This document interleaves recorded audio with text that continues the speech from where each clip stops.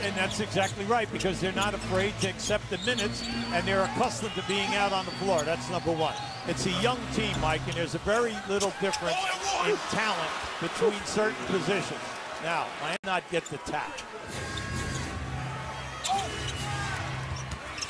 David West inside. There you go. That's a offensive guy who's a proven scorer. Foul line down. He can take the contact and muscle you right to the rim. Efficient game.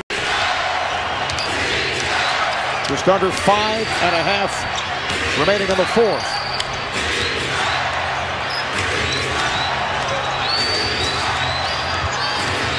West backing on James. Oh, beautiful move by David West. All right, Ernie, 3 minutes remaining here in the fourth quarter. Pacers have a 1-point lead. Here's West looking to add to it, and he does. Beautiful play. As an overall team, they're shooting 36% here. Now give the Indiana defense a ton of credit. This is the third game in a row, if it stays like this, that they've held them in the 30s. Granger short on the shot, but Hibbert tipped it to West. Well, remember early in the series, LeBron James was spending a lot of time on West. He picks up a foul here.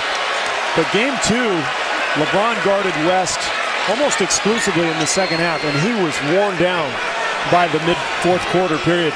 Now with Battier battling West, James has been freed up, and you can see the difference offensively. Foul. Third straight sparkling game for Dwayne Wade, at least here in the first half. Granger is shot well early, gets it into West, nice pass, and West has got it.